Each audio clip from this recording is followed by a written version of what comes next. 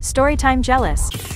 If you're the kind of person who does nice things for people, you should really hear what happened to me and think twice. When I was in high school, there was this girl, Tammy, in my grade that had really crappy parents. She was always crying in the bathroom and asking people to share their lunch. I always felt really bad for her, and I would always do whatever I could to help out. I really thought her life couldn't get any worse, but then it did. Her parents decided to get divorced, and both of them wanted to move to different states. The really crazy part is neither one of them wanted Tammy to live with them. She basically had nowhere to live overnight. This is where I made her problems my problems, and I ended up paying for it. With everything Tammy was going through, I decided to ask my parents if she could live with us until graduation. It was only like 4 months, so I figured no big deal. My parents actually said yes, and I was so excited. We went to get Tammy that night. I wish someone would have warned me about all of the crap Tammy was about to put me through. My family didn't have an extra room, so Tammy moved into my room. It was a little weird at first, but eventually Tammy and I got along like sisters. Well, that's what I thought. But then a month after she was living with me, something started happening that I really couldn't explain. I woke up one morning soaking wet because I peed the bed. The first time it happened, Tammy was still in bed. I was really embarrassed, so I cleaned everything up and decided to act like it never happened. I knew it had to be a one-time thing, but I was wrong. More and more I was waking up soaked and really embarrassed. At this point, I'm freaking out because I was 17 years old and I had no idea what was going on. Fast forward to about a month of this happening, and one day Tammy catches me cleaning up. She looked me right in the eye and promised me she wouldn't tell anyone. But by the end of the day, literally everyone at my school knew. I really didn't get why she would do such a thing since she was living in my house. Of course I was mad at her, but I'm not a monster. So, while my parents worked on finding Tammy somewhere else to live, she slept in our living room. I knew she would be gone soon, and that would be the end of it. But something was about to happen that would make everything else seem like a joke. My mom happened to come in my room early one morning to put away laundry, and she saw with her own 2 eyes what was really going on. I woke up to the sound of my mom yelling, "Get off of her." I remember feeling really warm and this really strong smell of pee hitting me in the face. When I opened my eyes, I could see Tammy standing over me. Well, more like squatting over me. It turns out I had never peed the bed, and it was Tammy the whole time. When I asked her why she did it, she said it was because she was jealous.